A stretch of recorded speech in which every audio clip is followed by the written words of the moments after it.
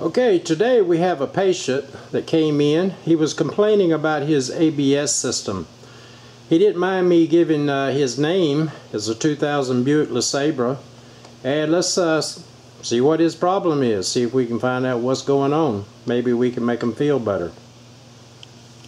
Well, let's turn on Mr. LeSabre and let's see if we have any issues with his ABS. Well, we have we got a traction light over there on. We got an ABS light on, and we have the brake light on over there. All right, we'll crank them up.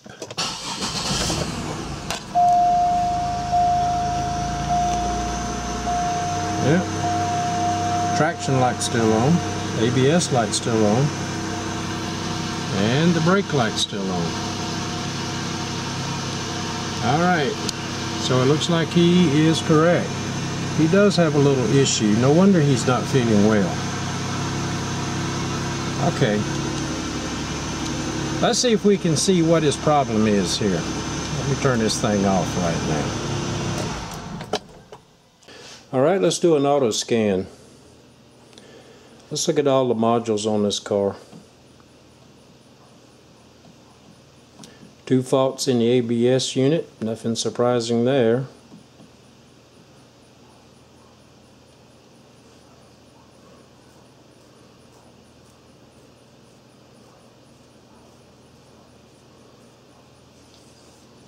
What do you think? Maybe we ought to give him an aspirin and send him home. Tell him if you don't feel any better in a couple of days, come back.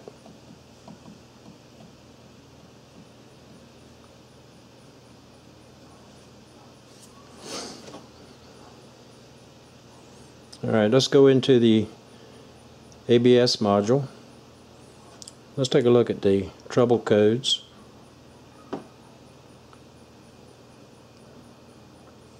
Well, damn, no wonder he's not feeling too well. You got a C1214, so system relay contacts coil circuit open. And this is a relay that's directly inside of the ABS module.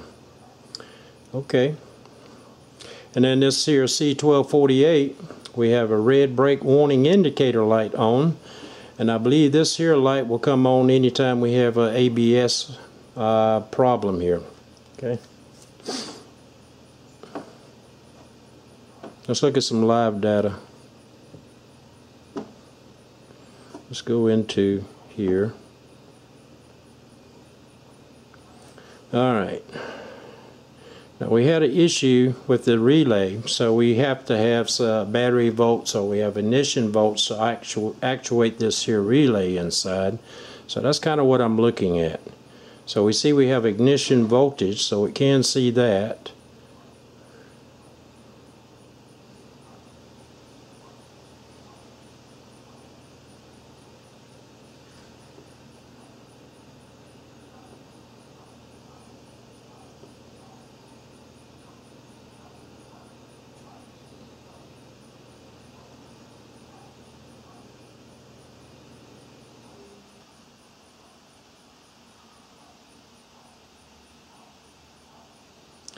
But do you see something else in there that's out of the ordinary here? Switch system battery voltage, 0.4 volts. So that should be around the battery volt. So that's kind of confirming we have an issue. So what we need to do is get over there. I'm going to get this here left front wheel jacked up.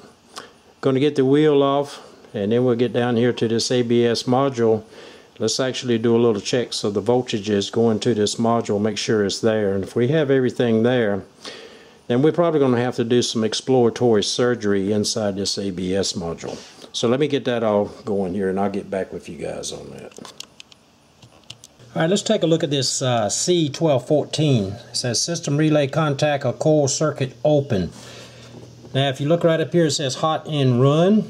It's going to go through the fuse, comes around, and you see right here we're going to the Ebc M, ignition, positive volts. So this here B terminal that's up here on this ABS module is going to get his supply volts. Alright, now that supply volts, now let's take a look down here about when this comes on. Let's get a little bit about the circuit description.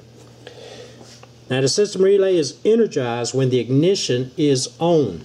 So we want to make sure that we have this here voltage. If we don't have that voltage, obviously it's not going to come on the internal relay. The system relay supplies voltage to the solenoid valves and the pump motor. This voltage is referred to as the system voltage. Okay, and what is it going to set? So right down in here, this here code will set when the system voltage is less than 8 volts for 0.23 seconds. And I believe we saw that we had what, like 0.4 volts. So obviously we don't have that voltage. Okay, so we need to make sure we've got that voltage. Now let's go back. Let's take another look at the internal diagram of the Ebc M. Now here's that supply volts. It's coming down here again on terminal B. Now that voltage is used to derive to get this voltage over here. If you notice this B plus, it shows this internally.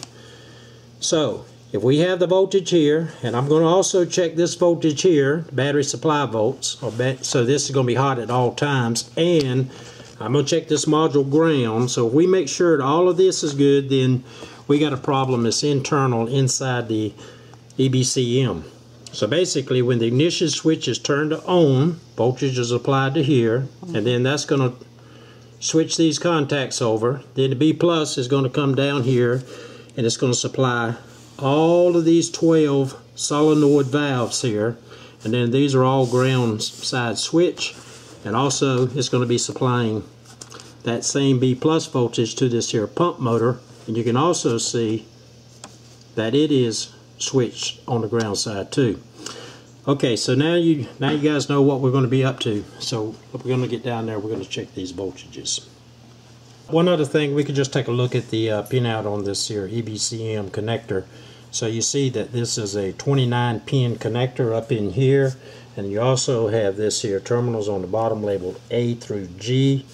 And if we come down, we can see what's what. We can see we're going to check this wire. We're going to check this wire. That's the one that's the most important. That's the one coming off the ignition switch.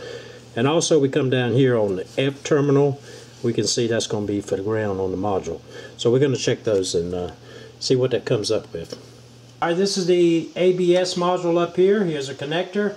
I have it unplugged, and what we're going to do is I have the ground lead of the test light. I have it connected up over here on terminal F. So I'm going to be checking the ground at the same time.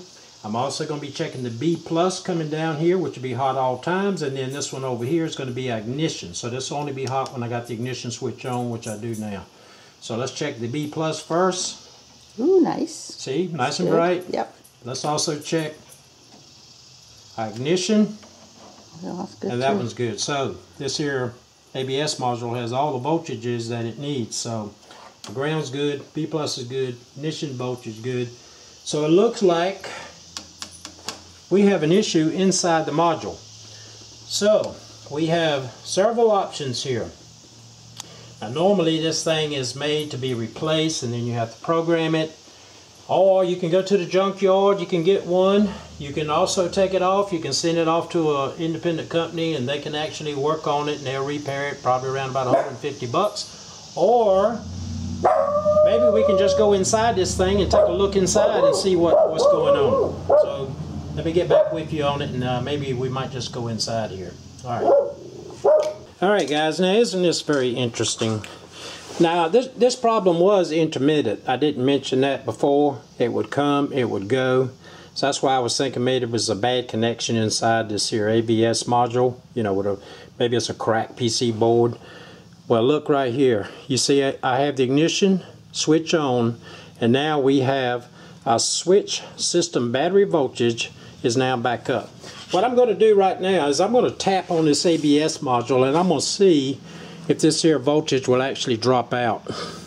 Now I looked at the connector, I looked at the pins, everything looked fine. I didn't see any issue there.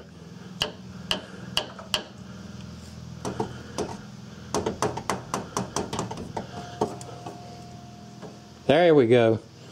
There we go. So now the voltage dropped out when I tapped on the module here.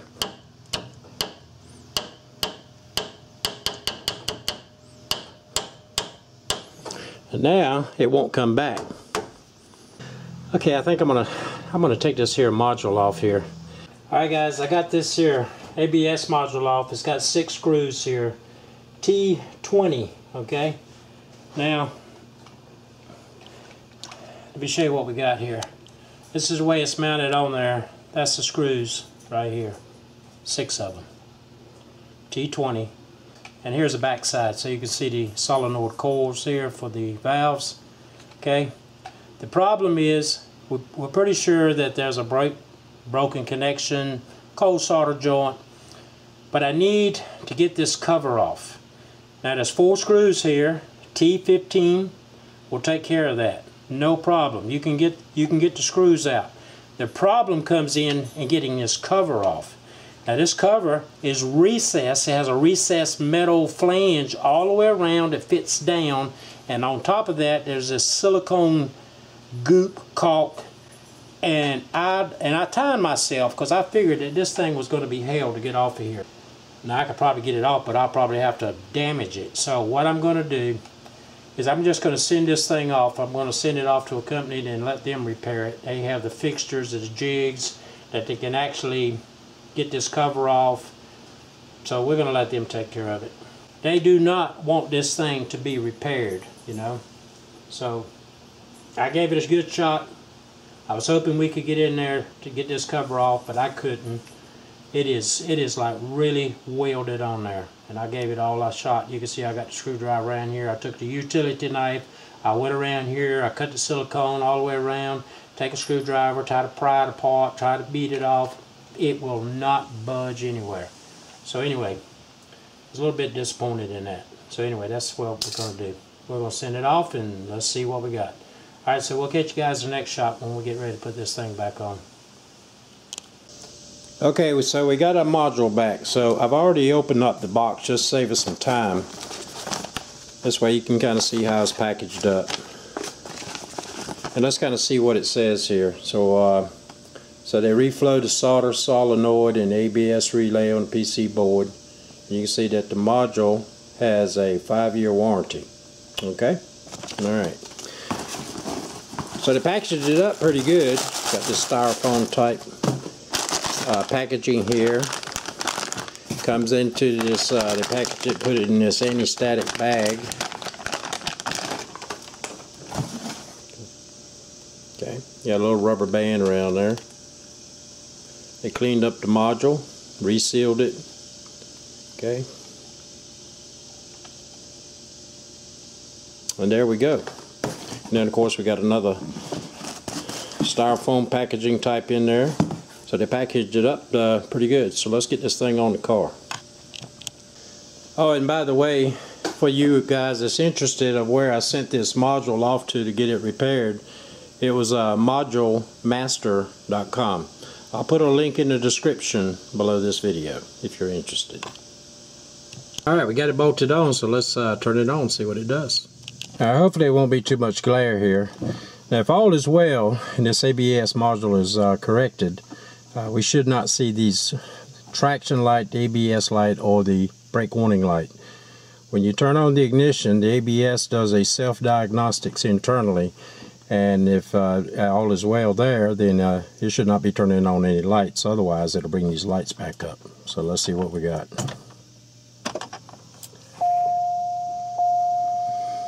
Alright, so give it a few seconds, hopefully. Yep, there they go.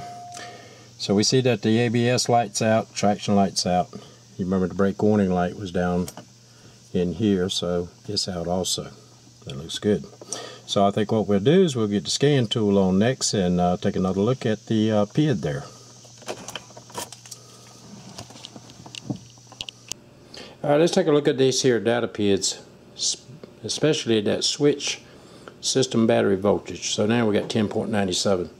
Voltage a little bit low because, you know, this car's been sitting for a little while, but looks okay. Alright.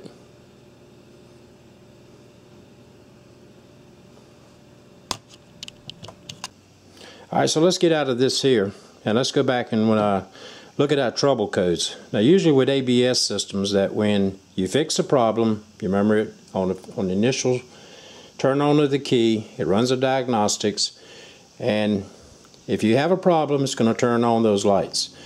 Otherwise, if you don't have a problem, you have no lights, and it should clear out the codes. So let's take a look. Let's see what that looks like.